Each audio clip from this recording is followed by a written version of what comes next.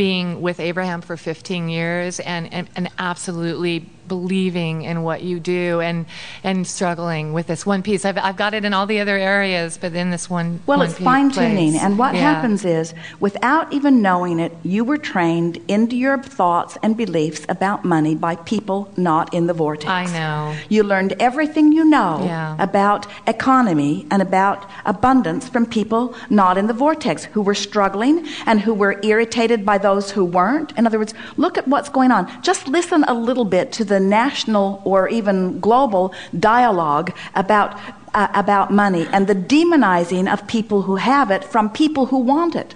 They don't even get it. That as long as they stand there demonizing prosperity and at the same time wanting it, do you understand the tug of war people have themselves in? Life has caused them to want something that they are demonizing if it were ever to come.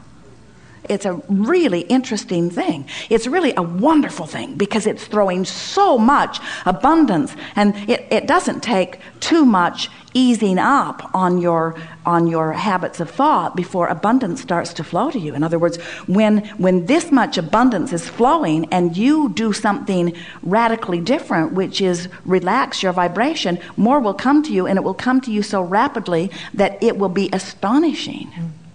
You see? I see that. There are people saying, oh, fast money must be bad money, or fast money must be wrong money. And we say, fast money is you've pulled the rubber band back, and now you've let go of the resistance, and now, when you've been asking for something for a long time and you stop doing that thing you do that doesn't let it comes, and it comes fast, you see.